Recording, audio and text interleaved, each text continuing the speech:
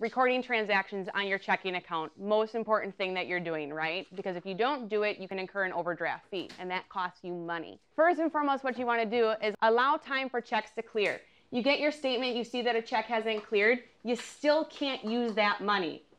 Chances are that person's holding on to that check and just hasn't cashed it yet. If you write me a check and then I wait, and when I do go cash the check, you don't have no money in your bank. What happens? It becomes a rubber check and it bounces, right? So I don't get my money? You don't get your money, and even worse, you get charged a fee from your bank because it's going to be a return check. Your bank is going to charge you about $15 for depositing money into that bank that was no good. So I get a $30 overdraft fee, and he gets a return deposit item fee because he deposited that check, and my bank says, nope, there's no money in there. You're going to have to take this back. Can't you go to jail for that? Yes, you absolutely can. It is illegal to write checks on money that you don't have. It's called check kiting, or it's called check fraud. Keep up on your records. If you fall behind, this is not going to match what the statement should be, right? And now you may think that you have extra money in your account that you don't have. And again, now you start to incur the overdrafts. All right, so this is what you enter in the check register, right? This is what it's going to end up looking like here. So you always want to put the date of the transaction, an explanation of the payment, and then you're going to put the payment amount. You're going to move this payment amount over here and subtract it from the balance. So you start with your balance up here, put in the $50 that you just spent, and then this is your new balance. On the flip side, if you've got a deposit, again, put the date, write down the deposit, payroll.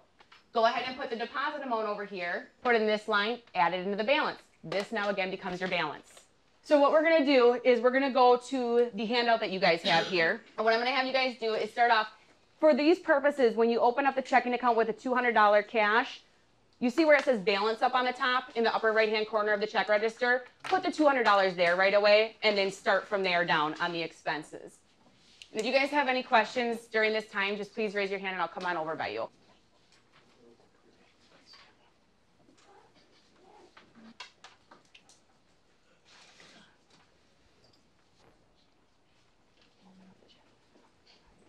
All right, we're gonna go on ahead and go through the example here, and you guys, if you didn't finish, you can just go through the line items and see if what you guys have right now matches. Your ending register balance should be $269.95. That's what I got. That's what you got? Yeah.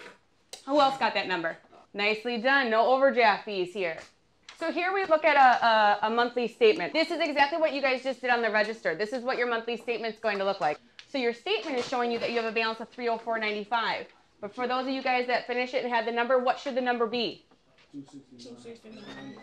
What's missing? Gas. Gas. $35. Chances are that gas purchase happened during the statement cutoff period. So it's not going to be on this one. It's going to be on the next statement, right? So how do you balance that? Two different ways.